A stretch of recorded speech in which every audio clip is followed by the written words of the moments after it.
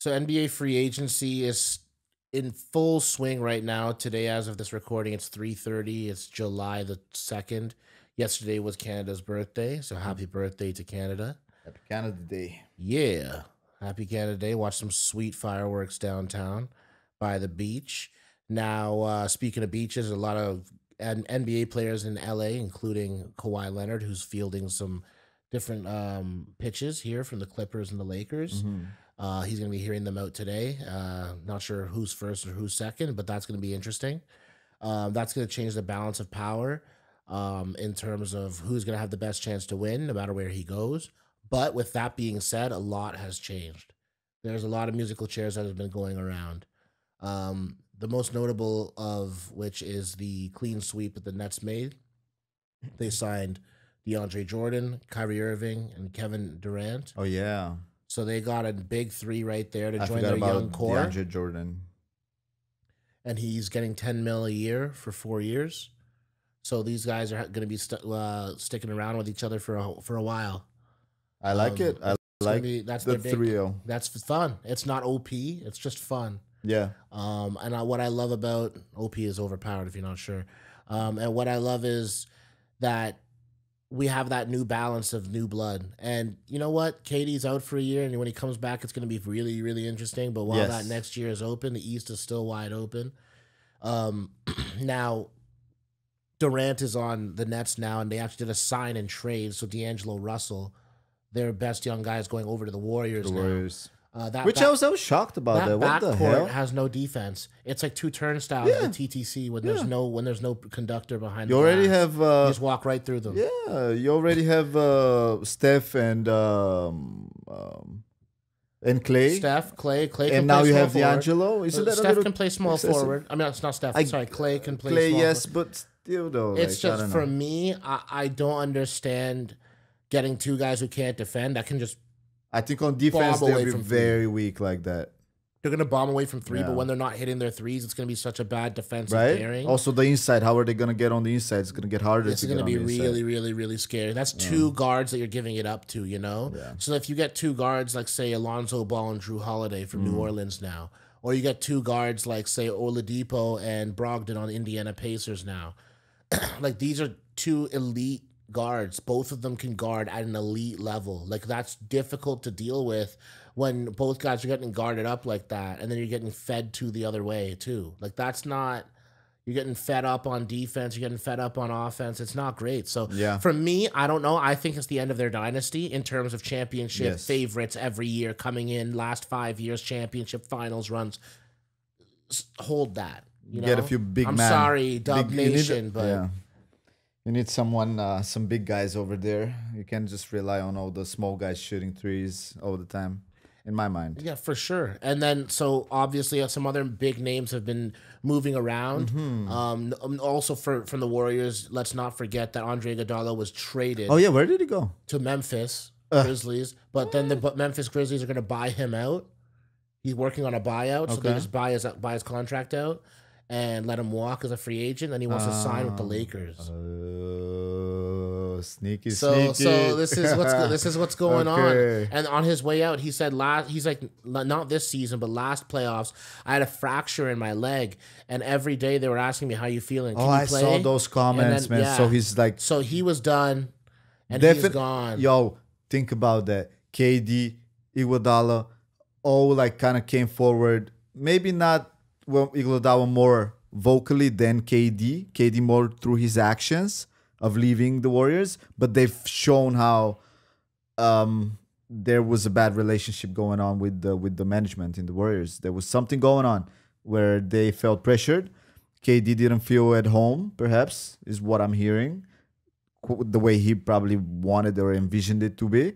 He always was kind of separated from the team. And his contribution wasn't appreciated enough. Even though everybody was like, yeah, KD's our best player and all that stuff. I think he wasn't looking for that exact chemistry, that exact atmosphere or environment.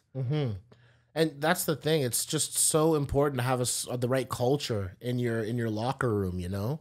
that changes everything. And the same goes for the Charlotte Hornets, who lost Kemba Walker. Right, going to Kemba Celtics. Walker is going over to the Celtics now, and they're seamlessly replacing Kyrie Irving. In my mind, I think you're getting the same amount of impact, if not more, from Kemba Walker, because he's not going to piss these kids off and be like, get out of there. Like, these kids need to learn how a championship works or blah, blah, blah. Like, As opposed to Kyrie was a little more arrogant, Kyrie probably. says that, and I'm not into that. And like, I think these kids wouldn't be into it. But Kemba Walker's a hard-nosed vet, no nonsense, but he's not going to be in your face talking grease, in the media talking grease, promising your fans, I'll be back if you'll have me. Like, what's this all about, you know? And they have a bad season, then he's gone. But the thing is, I don't blame him for any of this, because Kyrie never got to choose in his life to where he wanted to play. He never chose Boston. He got traded there. He never chose Cleveland. He got drafted there. This is his first time to have autonomy and go wherever he wants. So I don't blame him for dipping.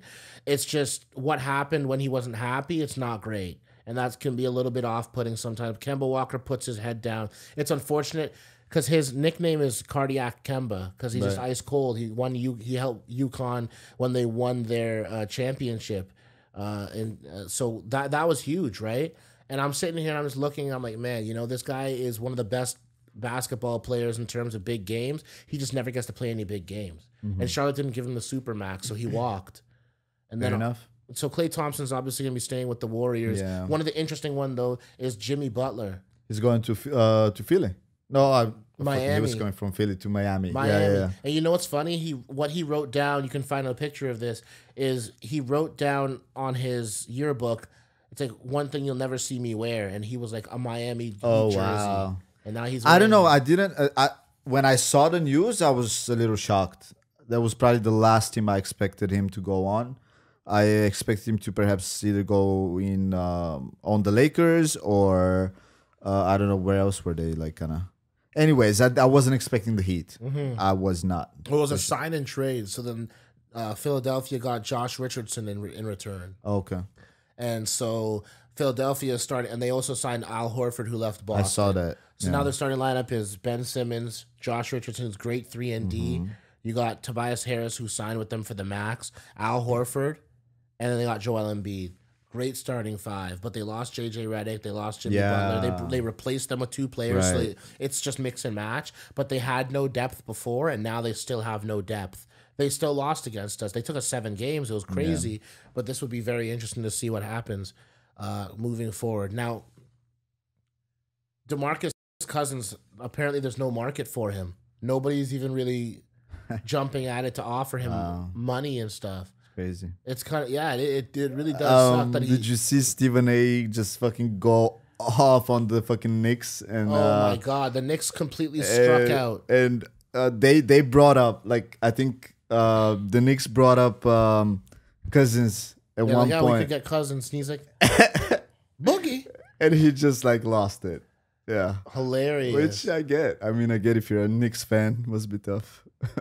And like, that's just so, it's like, what sucks is that, you know, he dealt with the Achilles and and then the ACL, and it's like his hip, and it's like, man, your body's breaking down, and that's scary for a lot of teams to try to invest in, you know? Yeah, man. Think about all the money they're putting into that guy, and if he's like just on the bench it doesn't make sense. I don't know.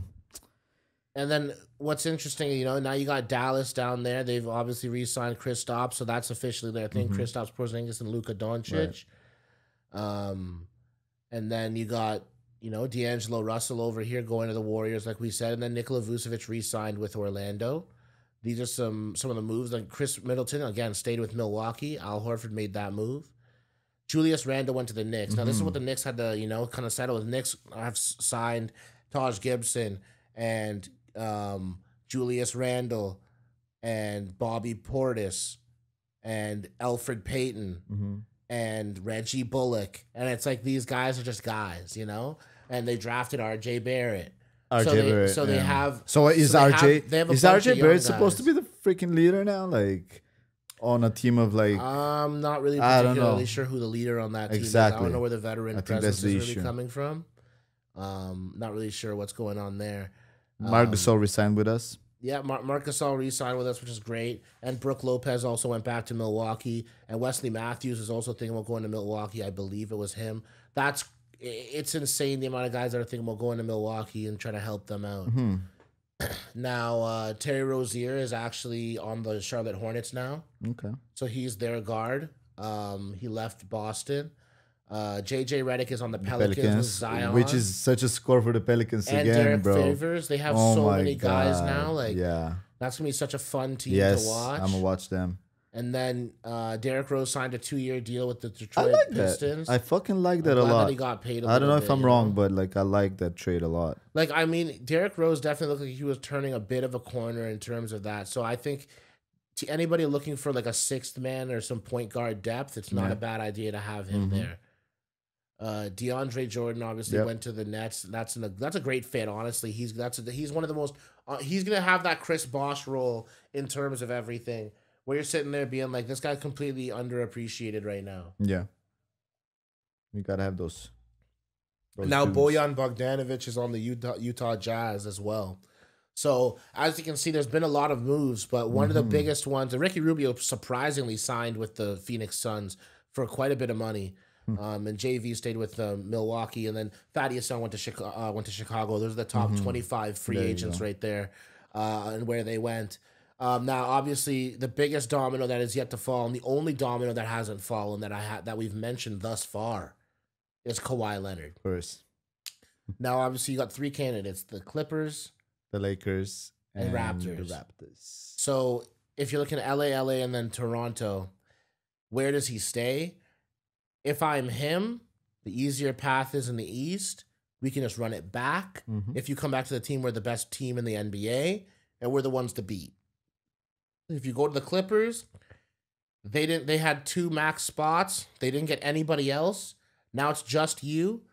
You know, if it's just you going to Clippers versus just you coming to Toronto, better chance to win in Toronto. I think so as well. And then if you look at the Lakers, sure, you could join LeBron and AD, but who are you playing with? Like, because you have no money left. That's exactly Your the point I salary was gonna cap make. is completely shot. You need other players as well. You like, need other what guys. if one of them gets injured? You know what I'm saying? What if any of those three, let's say Kawhi goes there, one of them gets injured? Now there's no load management. Oh, yeah. You can't take any hell yeah. game- That's a very good point. Yo, listen, Yeah. he took 22 games Yeah. off in a Raptors uniform this year. How's he going to do that? Oh, you can do that in the Lakers. You can take 30 games off if you want. Now, what? Hold on. To the best of my knowledge, doesn't LeBron rest? To the best of my knowledge, doesn't AD get injured? Yeah. Oh, wait, what's that going to do? Put pressure on you as Kawhi to have to play when you're also a guy who has lingering, nagging issues. Or you could stay here, chill, kick back, sit for 30 games if you want. And considering how strong our team is without you, and considering how weak the rest of the conference is, we no can doubt. easily get a second seed again, a first seed even, depending on how many games he feels like playing. Yeah. We've proven that we can win on the road against Milwaukee. Yeah. We've proven we can beat the Warriors in their place before they closed the barn doors on that place. We beat them 3 times on their floor, 4 times that entire season. Yeah. Because we also went to their yard in the regular season and whooped them there too. So we dismantled them. We helped them out. This is where you could stay. This medical staff has not betrayed you or told you that you're not injured when you aren't. Completely agree with you. You know, man. when you are, I should say. That's just ridiculous. It's the best situation for him. Oh, everything like you said, and health and everything. and the teammates and the depth of the squad, the situation he's in, the money he's gonna get, the actual longevity that I think he might have here is unmatched anywhere else. Also because of, first of all, the team that we have currently, almost everybody's under 27. The few guys that are coming out of contracts are Lowry and Ibaka, like next year or something like that. If that frees up cap space or whoever's like gone from the old players, you can always bring new players that are good. I mean, dude, is Masai staying with us? Like, I Just wouldn't. run it back, baby. The girl. only thing I can see him doing it for is, he wants to go back to LA because he's from there Family. and all that stuff. Only kind of logical reason I see. And But the situation is gonna be in LA. I don't think he's that dumb to go into. It's a tire fire. See, the thing is, the coach is great for the Clippers.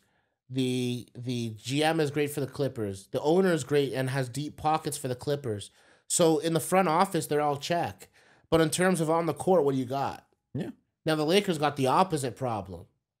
Whereas in Toronto, we run like a business. Mm-hmm. We are run like a business. That's what makes Toronto different from other organizations. Is MLSE owns us. We're not sitting there being like Jeannie Buss owns the Lakers or Steve Ballmer owns the Clippers. Yeah. Or you see what I'm saying? Absolutely. And it changes the way that you're structured. Because when you're structured like a business, your coach coaches. Your GM is just your GM. Your president of basketball operations does exactly that. Everyone's clear-cut delineation because it's business style. Yeah. It's like, here's your role, here's your responsibilities and duties, get them done for me and go above and beyond. And also and they were making the argument of like, oh, LA has all the marketing power and buying power. Like if he goes there, he might make more money off of those things. But I also disagree with that because there's a whole country behind him if he stays here. Canada. That he's going to be the king of for eternity if he stays here and wins like another championship or something. Even fucking if he wins another if he stays with us for another like 5 years and wins another 1 or 2 championships, bro, forget it. He's gonna be the king of Toronto, the king of Canada forever. They're gonna make churches around him and stuff. It's so different. Like, come on, bro. You can level. Wherever he goes, LA, Lakers, Lakers, big name, marketing power, all that shit, many titles. But he would never, even if he goes there and wins, he would never achieve what he would achieve here. In LA, you can be a star. He is a star. Yeah, they've been in hundreds LA, of stars there. But in LA, you're one of many. Exactly. In LA, you're just another guy. You're one of many. And dude, you want to talk about legacy? You're playing behind LeBron and AD. People are going to be, the first thing they're going to be saying is like, who's going to even get the MVP? Was Kawhi overrated? And you're going to be hearing all this narrative like, was Kawhi overrated? And how much did they need this? And what does it tell you about Kawhi? We should have gotten some like some bench players instead of Kawhi or this and that. Yeah, it's just not a good look, man. And like I think just staying where we are here, it's a smart, responsible idea in terms of winning basketball. He said he had the most fun he's ever had playing here. I mean, the relationship Masai has with him, he brought him into the room the first day, and Kawhi said, "Why'd you bring me here? Why'd you trade for me?" And then Masai just told him straight up, "You're the best player in the league, and we won a championship at the end of the day." So I don't know if he goes to LA, he's not even the best player on the team. What's the point? No, I'm not saying he's not the best player on the team, but I'm saying he's gonna get Chris Bosh, like in terms of narrative as well. People are like, everyone's Chris Bosh. Right. Like Chris Bosh, one of the best power forwards out here, and we don't look at it the same way because it's like you go and you play with LeBron and D Wade, and now you're the third fiddle out. Kevin Love, you're the third fiddle out. Kawhi, you're the third fiddle out. That's not worth it, man. Not for Kawhi, man. That would be a suicide mission if he does that. Dude, it's not good for your brand. And I'm not even doing it because I'm from Toronto and like whatever. Home is where your heart is, in my mind. Yeah. You can change your heart in a year after you've been somewhere. You can fall in love with a city. Toronto's a damn charming city. Yeah, man. I think so. I think a lot of people don't realize that the charm here, the advantages of living here, and so on. And I don't know, man. Let's hope he stays. Oh, a good argument I was gonna make. He can always, like, they're saying, oh, he's from LA, he wants to go back home and blah blah blah. Yeah, okay. Play with us another few years and go back home. Nobody's like, you know what I'm saying? You can play with us for 2 more years. And you have 2 homes. He can't get the veteran maximum. So if you play 10 years in the league, you can get 35% of the cap. Right now, he can't do that. So he has to play 2 more years. If I'm him, I play 2 more years in Toronto. And I heard a couple American outlets being like, that's risky. Have you seen how we dealt with him medically? Have you seen how we dealt with him, period? Like, dude, this guy's good. He has trust in our medical staff. You think you can't survive 2 years? And on top of it, Kevin Durant just got a super max extension coming off of an Achilles tear, which is the worst injury you could have in terms of basketball. So if he can get, at the age of 31, a 5-year super max with a torn Achilles that he just ruptured, what's Kawhi Leonard gonna get with this type of a resume? At his age, at 27, if you look at LeBron James, how many finals MVPs did he have? LeBron had 1. Yeah. How many? And then rings. I think it's by the time he's 27. Sorry, no. How many Finals MVPs? 0. How many rings? 0. LeBron By 27? at Kawhi's age, and Yeah. Michael Jordan, he had one. He had 0 rings, and he had he had 1 ring and he had Finals MVP once as well. Yeah. So at these ages, it's a little bit different. Kawhi Leonard's going out here. He has 2 and 2. Yeah. He's killing the game, bro. He's going in. So don't leave and go play with the guy to go and denigrate on your career. Because he sees you as a viable threat, and he's like, oh, I can control the narrative by just playing with him. You see what I'm saying? Like, if you're talking about terms of legacy and all-time argument, you kind of got to make a name for yourself on your own. Yeah, exactly. Good point. I think if he goes to LA, he works for someone else's legacy. If he stays in Toronto, he works for his own legacy, which would be unmatched. And he can actually crush all the other guys' legacies if he stays here. Here's to hoping he does.